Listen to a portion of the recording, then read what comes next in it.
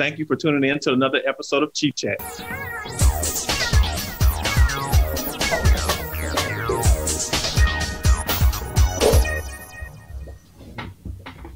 What is up, my exchange family from all over the world, and thank you for tuning in to another episode of Chief Chat. My name is Chief Master Sergeant Kevin Osby. I'm your Senior Enlisted Advisor for the Army and Air Force Exchange Service. Before we get started with our guest today, I would like to introduce my lovely co-hosts, Leah Matthews and Julie Mitchell. How y'all doing, ladies? Hi, Chief. Hey, good morning. Good to see you. Oh, yeah, it's great to see you. Go ahead. No, go ahead. No, go ahead. I was just going to say, are we going to talk football today? Yes, today we're talking football, and we got a chance to hang out a little bit this weekend, Saturday. I think that's what's wrong with my voice. I was doing a lot of screaming during the game. But I'm super excited about our next guest today. He has served in the world's greatest Air Force and also played for my favorite team, the world's greatest sports franchise, also affectionately known as America's Team. So without further ado, Julie, please introduce today's guest. So today's guest is part of our Veterans Day series here on Chief Chat. He is a true American hero. He deployed twice as an Air Force pilot to the Persian Gulf. He also spent 9 years as a defensive tackle with the Dallas Cowboys, winning 3 Super Bowls. Please help me welcome Chad Hennings to Chief Chat. Hey. Yay.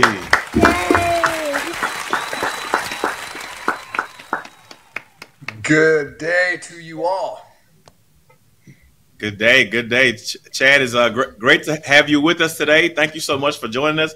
And can you let our viewers know where you're joining us from today? I am coming to you live from my home in Flower Mound, Texas. The great state of Texas. Amen to that. That's great. And were you out at the game on Saturday? Yes, I was. Unfortunately, Air Force came up on the short end of the stick, and I actually went 0-2 this weekend with both the Falcons succumbing to the West Point Cadets, and then my Dallas Cowboys got beat by the Denver Broncos. Man, I was going into the weekend so optimistic, thinking we were going to go 2-0, but we came up short in both games. Oh, yeah. And so I had a rough weekend as well. My LSU Tigers got beat. I kind of figured they would, to be honest with you, but my Cowboys and, of course, Air Force lost. So I did make this friendly wager with the Sergeant Major out there in Europe. So we have a senior enlisted advisor out there for the AFEs in Pacific. I'm sorry, not in Europe. And we made a wager that the loser has to post themselves singing the other services song on social media. So so I'll be singing the Army song and posting it to my social media at some point throughout today. So it's gonna be rough on me. Definitely rough on me. Humility is a terrible thing at times, is it not? Oh man. And so this is a lesson learned for everybody out there. Don't gamble. Gambling is a horrible thing. Exactly. Jeez. Exactly. Well, Chad, I'm a Midwestern girl, and you're a Midwestern guy. You grew up on a farm in Iowa and ultimately joined the Air Force Academy. What called you to the academy in Colorado? Yeah, great question. Growing up on a farm, I was taught a lot about the great American work ethic from a very young age. Was taught about the aspect of overcoming odds to dedication, commitment, etc. And I really wanted to have a quote-unquote collegiate experience that was kind of above and beyond the norm. I wasn't, I was recruited, but I wasn't highly recruited to play football and to wrestle, actually. And I wanted to have that Division I college football experience. And I wanted to, quote-unquote, test to see if I had the right stuff, where I could be challenged at an institution of higher learning that was kind of beyond the norm. So that's why I applied, and I was accepted to go to the Air Force Academy, and I was able to get a phenomenal education, play Division I college football, as well as have the opportunity to serve our country and ultimately fly as a pilot, flying A-10s for 4 years. And I must say, 18. No, I'm sorry, Lee, I had to cut in, but those A-10s, those are one of the baddest airplanes that we got in our inventory here. So that's awesome that you got a chance to fly those. Yeah, you bet. And I think our Army compatriots as well as our Marine friends, if you're ever on the ground, the A-10 is your best friend with that close air support coming in, rolling in with that Gauweight, that Gatling gun. It can do a lot of damage, and it has protected a lot of troops during its life as a close air support weapon system. Wow. And Chad, when did you realize that you wanted to become a pilot? You know, that was never really took effect till I got to the Air Force Academy. After my freshman year, during our summer training programs, I was able to fly in glider aircraft. And I was able to, just here fly solo in gliders. And that was what really spurred my desire to want to fly. And then also at the academy, we were able to built what at the time was called the T-41 program. It was a kind of lead into what pilot training was going to be like, and that sealed the deal. And I was fortunate enough to be able to receive waivers because I'm a little large, both weight-wise as well as height-wise, to be able to fly. So I received waivers, and I was able to go to pilot training, went through Shepherd Air Force Base, and had a great experience there. Yeah, so I got a chance to see you in passing. I think it was Friday. They had the pep rally they had a pep rally and a kind of a social event, and I saw you walk by, and I was like, man, that's a pretty big guy. I like tall. I'm not talking about your weight, but I was like, man, that's a pretty tall guy. And then when you got closer, I was like, oh my God, that's Chad Hennings. I'm gonna be interviewing him, and I didn't want to get all too crazy and call your name from across the thing like you know me or whatever. Yeah, exactly. Steve, you should have. That'd have been hilarious. We could have done a pre-interview for the interview. Absolutely. But I was thinking in my mind, I'm like, I'm just imagining you in coach in like the back row trying to fit into this like pilot seat, this small pilot seat. I was like, man, that must have been tough to be in a fighter, kind of a small airplane and be that tall and that big of a guy in the airplane, man. That couldn't have been that comfortable. You know, when you're young in your early 20s, you have a certain mindset that you can accept certain sacrifices and certain inconveniences, and when you want to do something bad enough, you'll do whatever it takes to be able to do that. And for me, I was limited to the number of aircraft that I could actually fly. I couldn't fit into an F-16. Regarding fighters, it would have had to have been like an F-15 or the A-10. And I am so glad that I received the assignment to fly the A-10 because the mission, the close air support mission, flying it back in the day when we still had that Cold War scenario where I could fly all over Germany. I was based in England and we deployed to Germany all the time to kind of protect that Fulda Gap. To fly anywhere in Germany at 500 feet and on certain ranges get down to 100 feet. And, to interact with our Army brothers and rolling in and doing different support missions with the helicopters, the Apaches, et cetera, that they had. It was a phenomenal experience. And I'm so glad that I did it and was able to do it. But I don't think they'd waiver me any longer if I wanted to go back and fly. I know they would. Because I asked the question after I finished with the Cowboys. I said, would you guys waiver me? And it's like, man, no. You had your time in the sun, son, and move on. Do something else. Awesome. So you are like the most decorated athlete from the Air Force Academy. So how did you balance being a pilot, a student, and an All-American athlete? Well, when you're there, the purpose of the academy is to really kind of overload you so you can learn how to prioritize. You learn how to deal with different types of stress, because our whole purpose at the academy was to ultimately prepare us to be officers in the Air Force. And many of us at the time wanted to be fighter pilots and to be pilots and to fly aircraft. And no matter if you get there as you're flying a training mission or a combat mission, they're all just as stressful at times because you got to execute your mission. So balancing it, we learned to do, whatever you had to take the task at hand, and you learn just to deal, because that was your lifestyle. That's what you did. And during your career in the Air Force. You deployed twice to the Persian Gulf. When you first became a pilot, did you ever imagine you'd be flying these types of missions so critical to our nation and our security? That's what every fighter pilot dreams about. That every pilot dreams about testing your mettle, and that's what we were excited. We were excited to go. Nobody wants to go to war per se, but you want to be able to test to see again. Like the reason why I went to the Air Force Academy to see if I had the right stuff was the same thing, that you train and you train and you train. It's kind of like, make a football metaphor, that all you do is practice, but you never get to play in the game. It gets kind of boring after a while.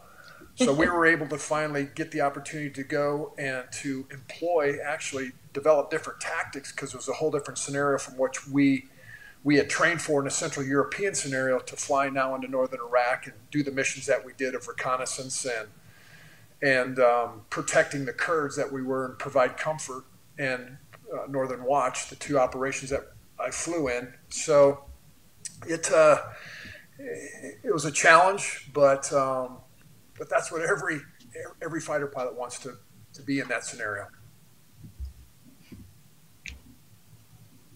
Wow. And then, Chad, let's talk football a little bit more. So you were then drafted in the 11th round of the 1988 draft by Tom Landry. So with your commitment to the Air Force still ahead of you, did you ever envision that you'd play in the NFL? You know, that was one of those things I always kind of hoped and dreamed, but I had a commitment. And that was the one thing that I learned from my parents and learned up growing up on a farm, is that your word is your bond. And you cannot compromise that. And once you do, you can never get that back. So I knew I was going to fulfill my commitment. And it was very fortunate for me that I was able to do both, because, you know, the Cowboys secured my rights by drafting me in the 11th round.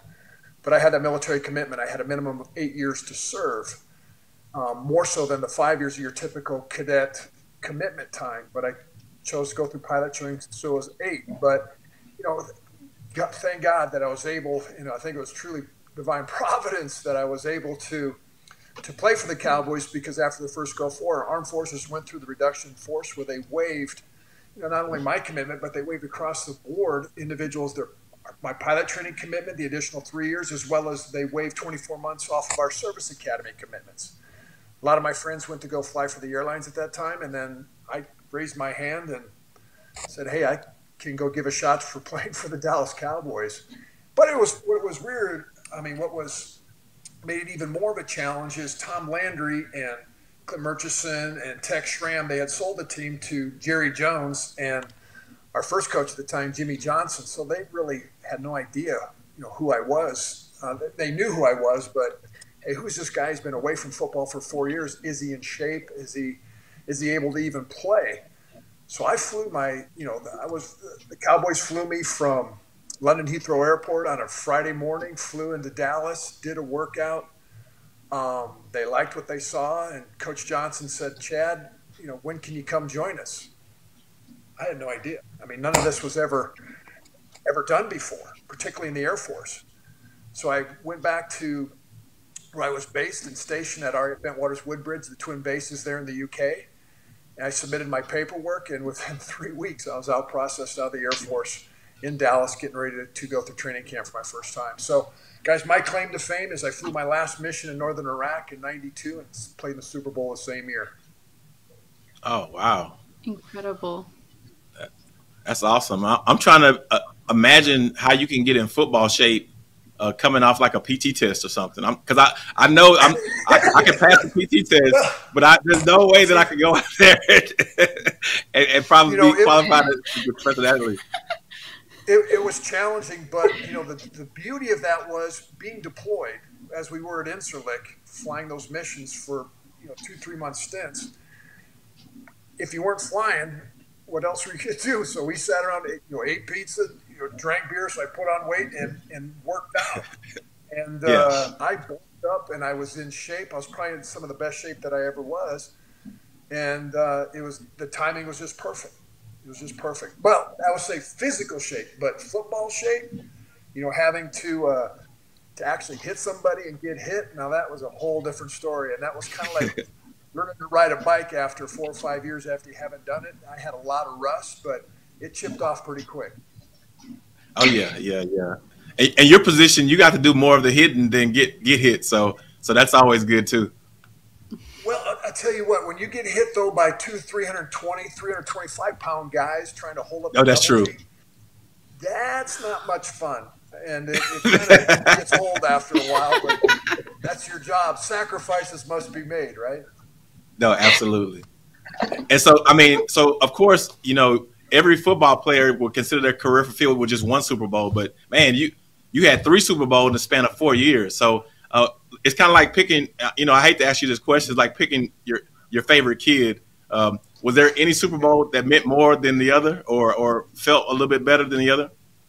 There's always the special one is the first one because that's your first experience. But probably my best game that I would look back on with the most fondest memories was the third one against the Pittsburgh Steelers, the one that we had at Phoenix, Super Bowl 30. In that game, I was fortunate enough to get a couple sacks against Neil O'Donnell, and I actually had a Super Bowl record, or tied for a Super Bowl record for number of sacks in a Super Bowl with 2, but Reggie White broke it the next year when Green Bay played New England. He got 2.5, so very limited time in the spotlight on that one. But that would have probably been my favorite game that I played in.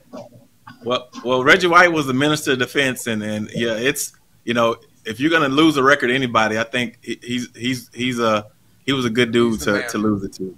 Amen to that. And then Chad, you're known for your character and leadership abilities throughout your football career. So can you tell us a little bit about your approach to leadership? Yeah, having had the experience I did, growing up with athletics, and again, growing up, on a farm where, again, your word is your bond, and then going through the Service Academy where those skill sets of integrity, of character, of humility, of commitment, of sacrifice, of playing on a team, all those things, they're ingrained. They become a part of who you are.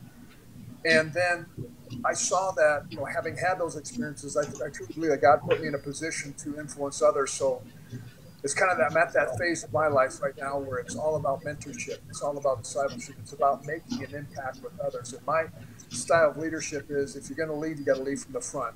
You got to set the example. I could sit here and I could teach a class right on a whiteboard, define all these different character traits.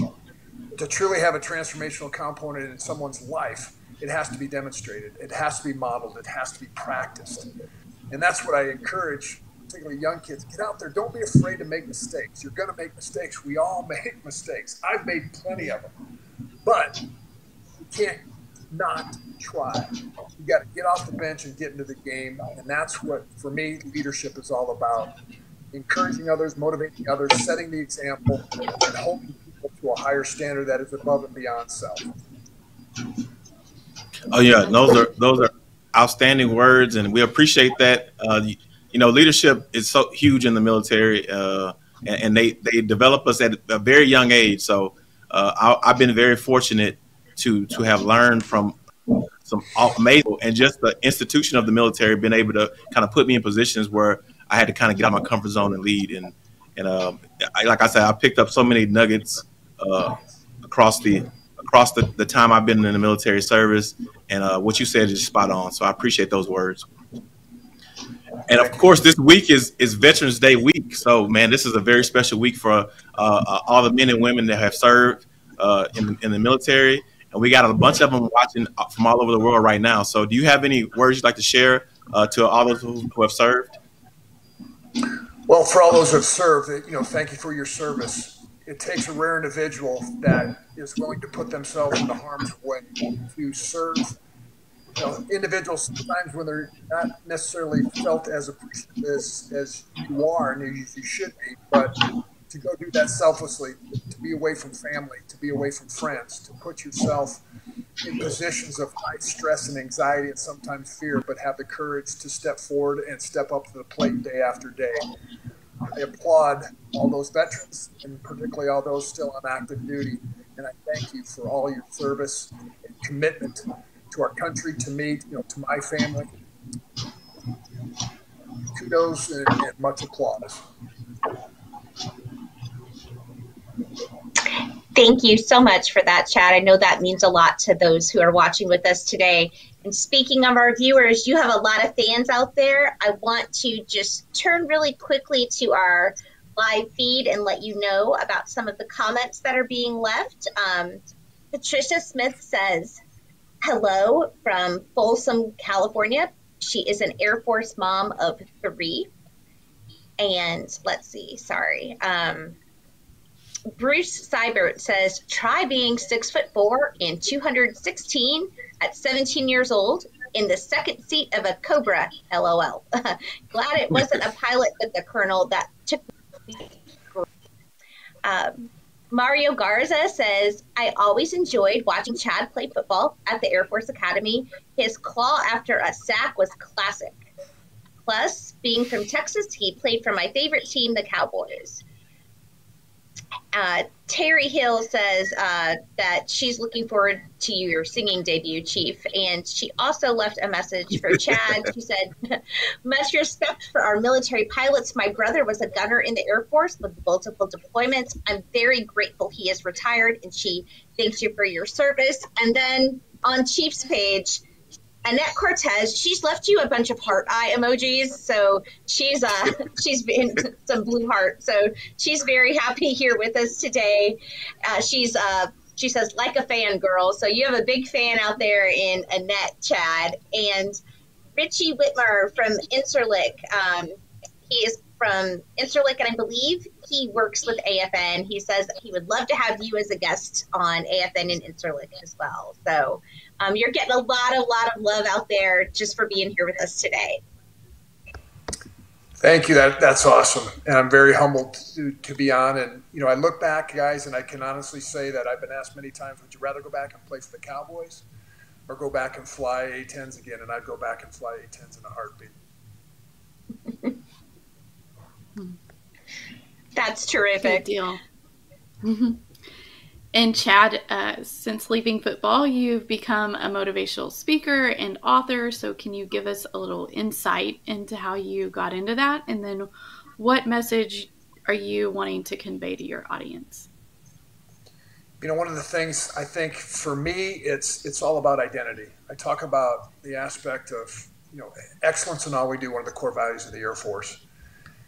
For me, living excellence it's not necessarily just how you do in the X's and O's of your particular job, because what you do does not define who you are. It's all about identity, establishing identity and then walking it out daily with, as we talked about, with character and integrity. So for me, I've been able to do a lot of different things in my life, where that was as a student athlete, as a fighter pilot, as a professional athlete, football player. I have a commercial real estate company now. I've written several books. And I do, the motivational speaking thing too, and talk about character and leadership. So for me, I tell people, it doesn't matter what you do.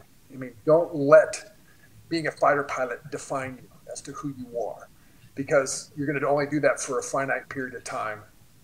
That doesn't necessarily put you in that category. So, when you lead and you're trying to live that life of excellence, it's about living to be your best self today. Encourage others to do the same, and then any organizations or teams that you're affiliated with, to include your family, encourage those around you to rise to that higher noble purpose or cause. And for me, that's what it is about, living excellence on a day-to-day. So I've been very fortunate to have done a lot of different things, and it's just, what do I do today? Let me make a difference today. I love that. That's great advice for everyone to live and be your best self every day and live for excellence. That's terrific.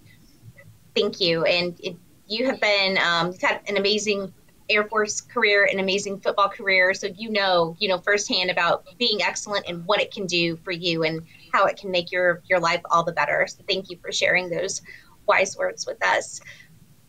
Before we wrap up, can you remind our viewers where they can go to follow you online or learn more about you and what's ahead for you? You bet. I think that if you want to get in touch with me, you can just go. I have a website, chadhennings.com. So you can go there and see the different books that I've written, whatnot, if you'd like. And I do the Instagram stuff. I'm not the biggest poster, but my kids post for me a lot. So I let them do that. Awesome. So would be great. Got it. Absolutely. So for our viewers, you can also catch this episode on YouTube and Spotify. So please check us out there. And Chad, you mentioned the core value, excellence in all we do. Now that I have to do this bet with the Army, with this Army song, I kind of wish integrity first was somewhere like way down the line, because I'm like, man, I told him I'd do it, so I'm gonna have to buckle down and figure it out. First I got to get the words. So he sends me the words this morning, right? And he's like, just to make sure you don't get something off an Air Force site and try to throw some Air Force words. He sends me the words of the Army song, and then he sends me this YouTube clip of how you're supposed to sing it. And he's like, you need to sing it from the diaphragm and all this good stuff. But it's all good. It's all good. I'm gonna make it happen. And Chad Hennings says you have to be excellent. Yes, you have to be excellent at it. You can't mail it in, Chief. So I'm glad you're on the show, Chad, because I've been dealing with my Army co-host, because they've been pro Army. They've been getting all the Army swag at the game, and I've been representing the Air Force super hard for the past week, and even at the game. So thank you for having a balance on the show right now. Look at that. 2v2. That's awesome. That's great. Awesome. But Chad, man, it's been a pleasure and an honor having you with us today. Thank you so much for spending time with us. This means so much to all our service members and their families and all of our exchange family out there watching today's Chief Chat. And as well, happy Veterans Day to you as well, and all the veterans out there in the world. Tomorrow's the Marine Corps birthday. So I was a prior Marine. So once a Marine, always a Marine. I always, give a shout out to my brothers and sisters in arms in the Marine Corps. So you guys celebrate your birthday tomorrow. But on Thursday, we're going to observe Veterans Day, and just big salute to everybody that's worn this uniform. So thank you so much. Thank you, guys. Take care. Chief Chat. Awesome. Wish you all the best. Chief Chat out.